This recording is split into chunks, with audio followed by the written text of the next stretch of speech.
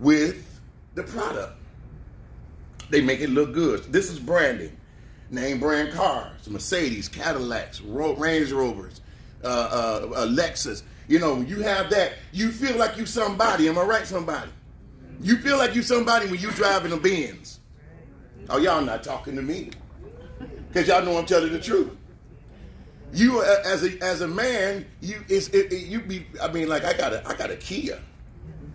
And I'm kind of like, I don't know if I want to approach that young lady in the Kia.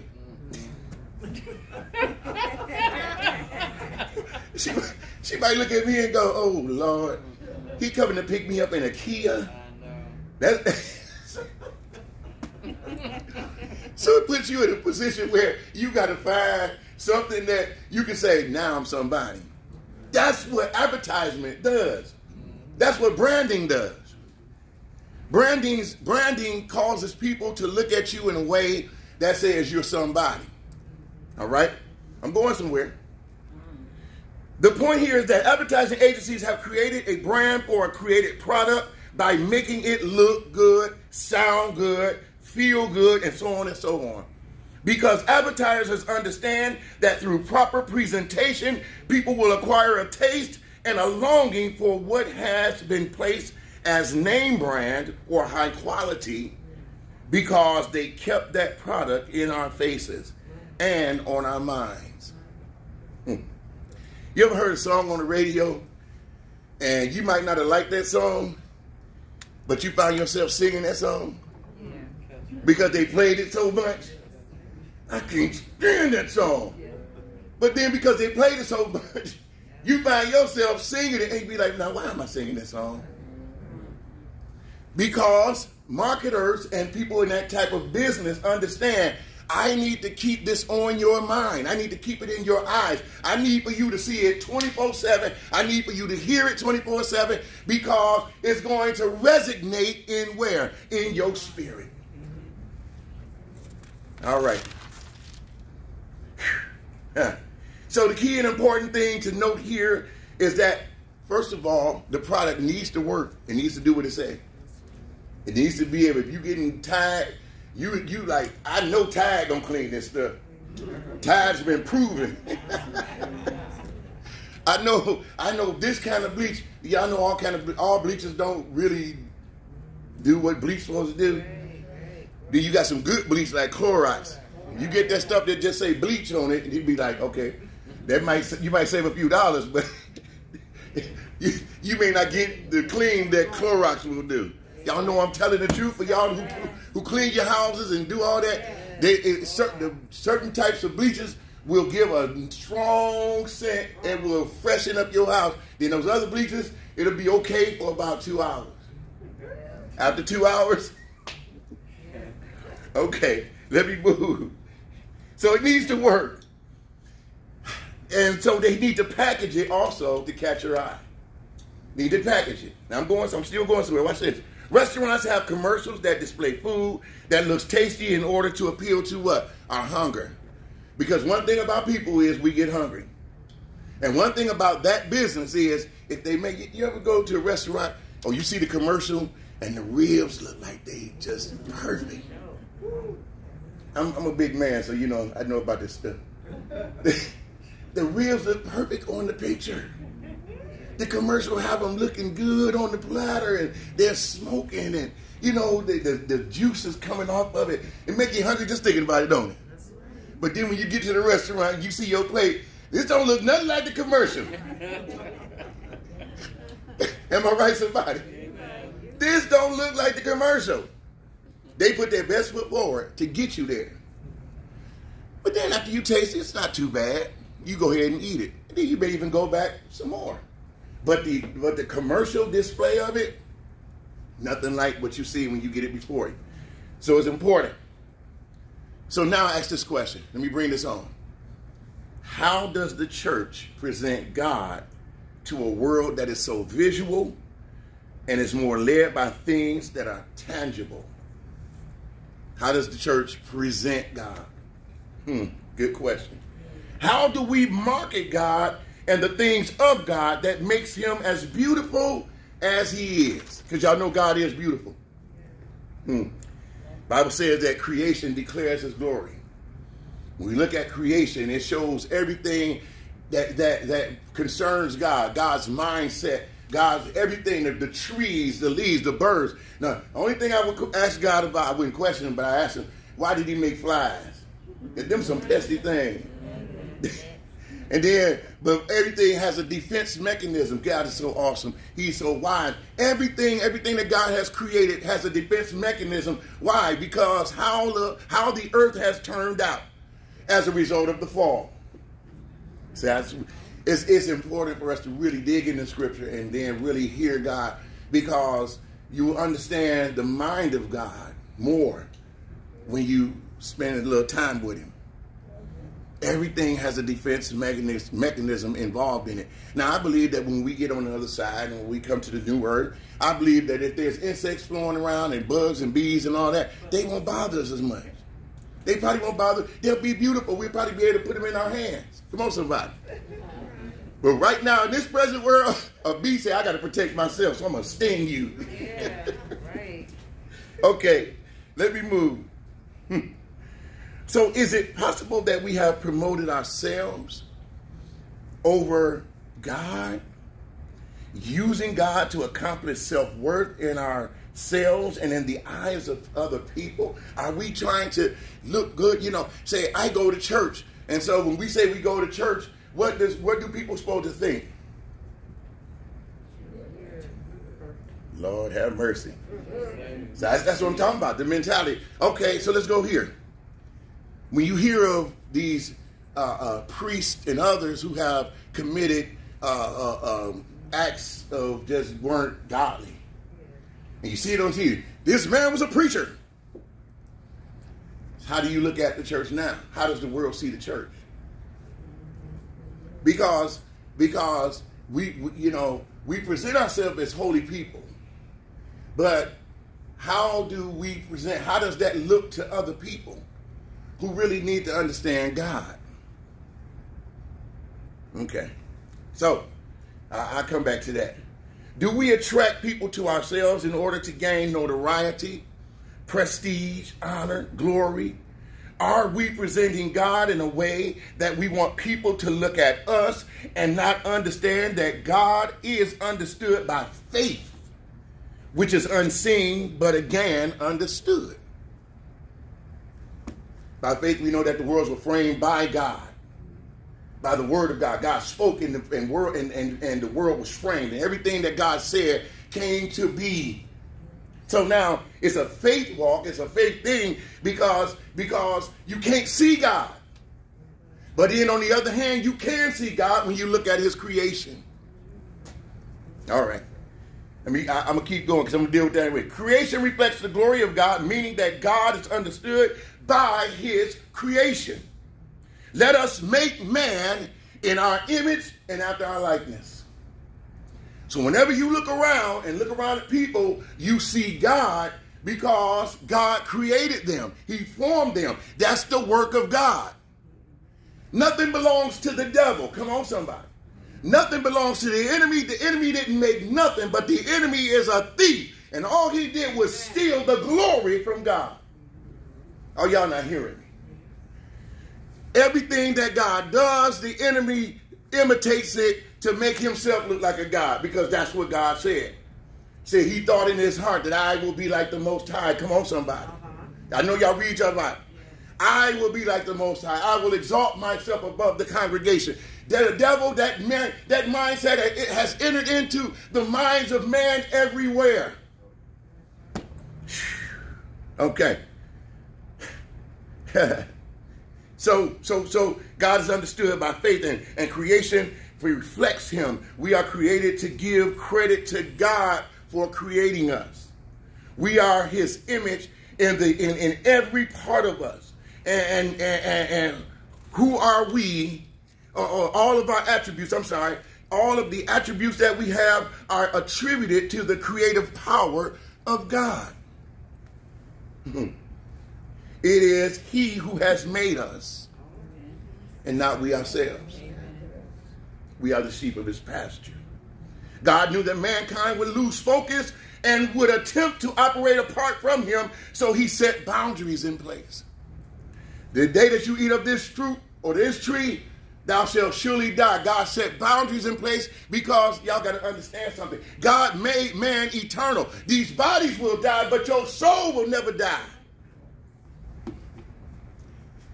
The soul that sinneth, it shall die. That means that the soul that sinneth will die, meaning it will be separated from God. It will be disfellowshipped from God. It will have no more connection with God, but God still created man eternal because God is eternal. That's why they said, he that believeth shall not perish, but what? To have everlasting life. How do you think you're going to have everlasting life? The Bible gives us to know that we're going to have new bodies. We're going to have new glorified bodies. That means that that man in you, that spirit, that soul in you that did not sin no more, not because you didn't commit sinfulness, but because Jesus Christ died on the cross for your sin and you accepted the gift of God, the gift of God. Let me say it again. You accepted the gift of God. You will have a new body. And this is what I'm talking about, the proper presentation, because we send people to hell for every little sin that they do. Well, guess what I say? Scoot over. Scoot over. Because the Bible says if a man sins, God's faithful. If a man confesses sins, he is what? Faithful and just to forgive him of his sins and to what? Cleanse him from all unrighteousness. So God never said that you would never sin again. He just says you just have to open your mouth and confess it and repent of it. Oh, y'all don't like me. It's okay. Because you'll beat yourself up more and more. Every time that you mess up, you'll end up beating yourself up. You'll beat yourself into a miserable place. And that's what the enemy wants. The enemy wants you to think that you have not made any ground with God. But the bottom line is you did make ground with God. You have made some progress with God. And sometimes God allows us to see ourselves, to see that we still ain't all that.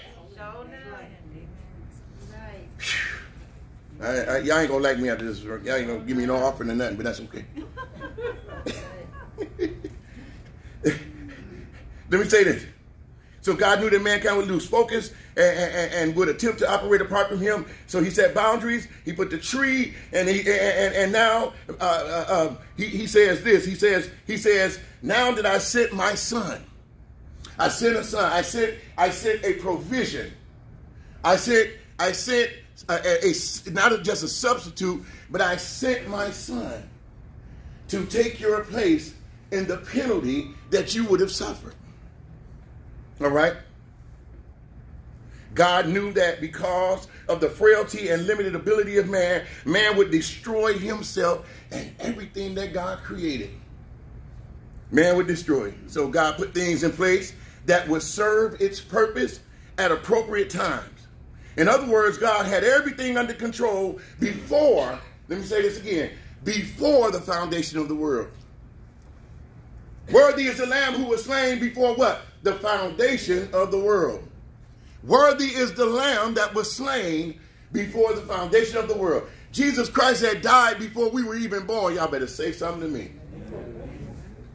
In the mind of God, it's called the Logos, or the expression of thought, the thought expression of God. Jesus had already died for our sins.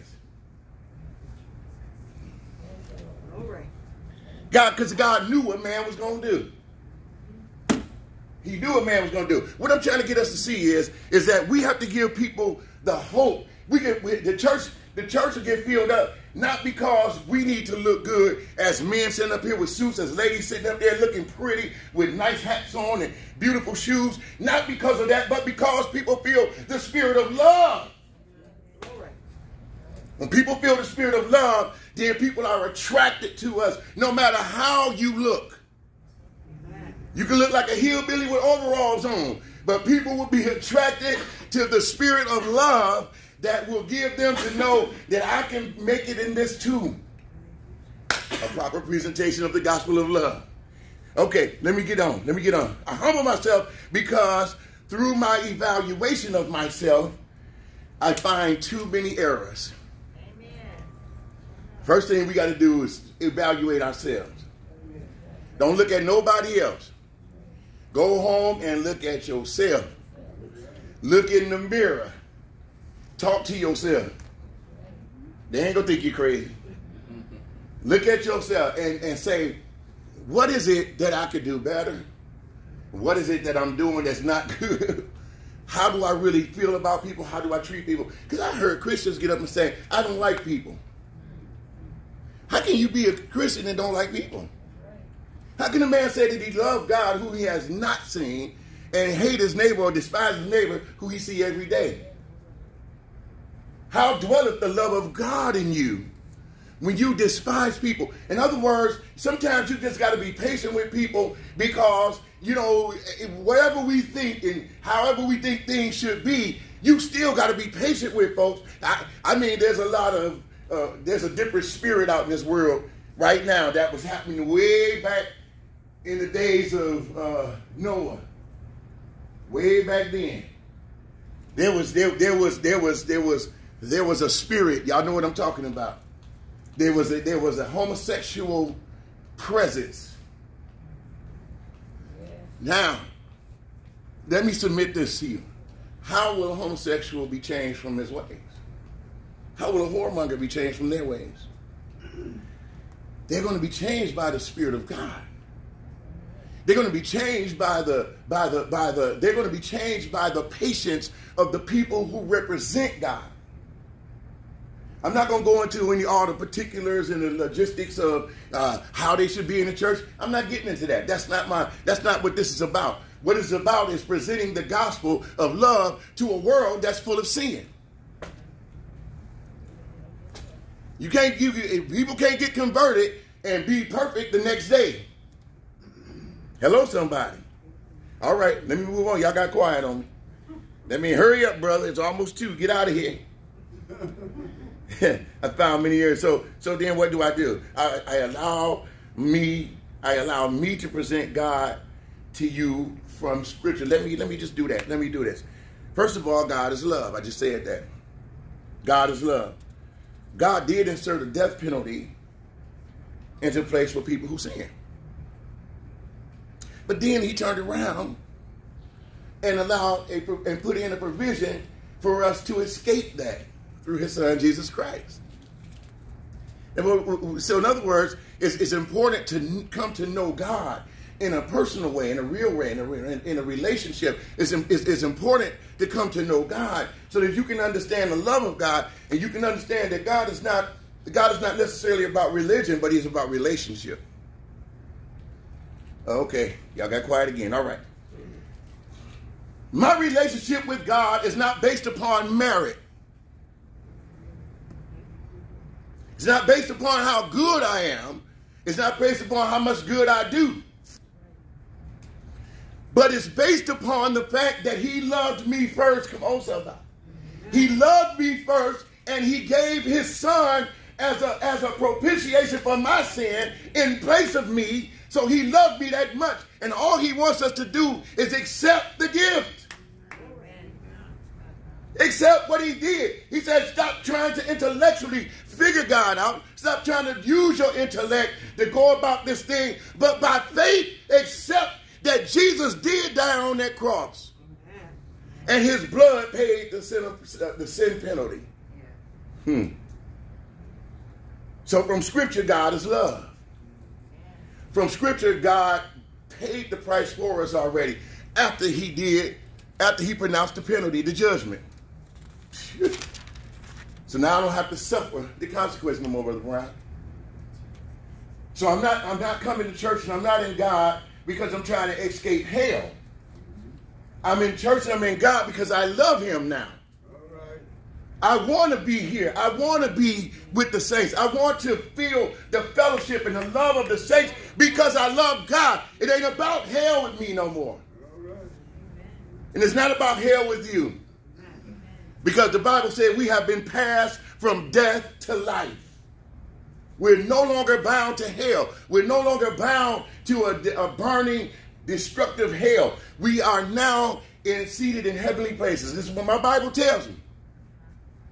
And I said, well, how can that be when I still mess up? He said, see, what you're doing now is you are worrying too much about stuff that you can't handle, that you can't control. He says, but you give it to me. Come on, somebody. We sing the song, give it to me, I'll bear it. If there's a need in your life, I will take it if you only give it to me. We give it to him and then take it back. We give it to him and start bearing the burden of the things that we're dealing with. I'm not saying that there should not be any consciousness, because there is a consciousness. There is a conviction that we as saints, we suffer a conviction when we do wrong. We do suffer a conviction. But it's good to have that conviction because you know that God is still there. The world does not have a conviction because they don't have the righteous Holy Spirit of God. So there's no conviction. But when you're convicted, you need to rejoice because God is still there. Now, y'all don't like this kind of preaching, but it's some good stuff. I'm telling you. There's some good stuff. Now, watch this. And I'm going to get done. I'm going to get done. Because I know y'all thinking about the chicken in the crock pot and all that. God told us clearly in the writings of Paul that the law was perfect, and the law is perfect, but we are sold under sin as a result of the law that showed us how sinful we are. Am I in the Bible or not? You can go find it in there because it's in there. The law showed us how sinful we are. It was never meant to save us. Read the Bible. The law was never meant to save us, but it was to show us through our arrogance and our pride and our self-exalted ways that you ain't nothing apart from God. Because the law is the perfection of God. The law tells us how perfect God is. And if you had to line up with every bit of that law, the Bible says if you break one of them, you're guilty of the whole law. Brother Brown, we ain't got a chance. We don't have a chance because every day somebody breaks one of God's laws. But then the Bible turns around and says this: if a man sins against you 7 times, if he sins, forgive him 7 times 70. How many times could you really sin in one day? That's what it displays is the mercy of God. It displays the grace of God towards us. God says you're too bound by your ability to live perfect. He says, no, I don't want you to be so focused on your ability to live perfect. I want you to keep your mind stayed on me. He said, and I will keep you in perfect peace. Then every time you mess up, you just say, Lord, forgive me. Whether you meant to do it or not, just, Lord, forgive me. I repent of that thing. And what happens with a lot of people, the reason why a lot of people won't come back to church is because they feel like they are damned after one mistake.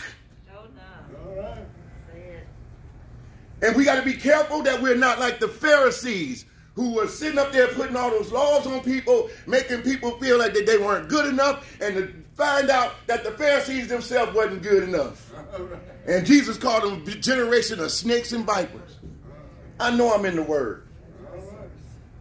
When these folks was practicing the law, they studied the law. Paul was one of the main ones. He was a Sanhedrin, and Paul was killing Christians because they was naming the name of Jesus Christ. And he was killing them.